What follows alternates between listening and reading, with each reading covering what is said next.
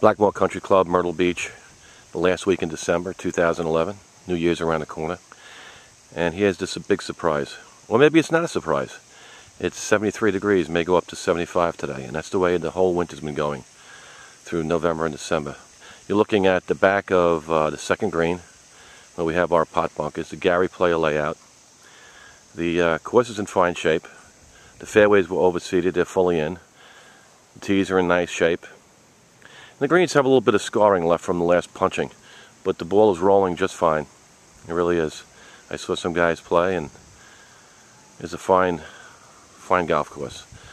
Go ahead and put this on your agenda if you're coming down, probably the first, second week in January 2012. In any case, Happy New Year.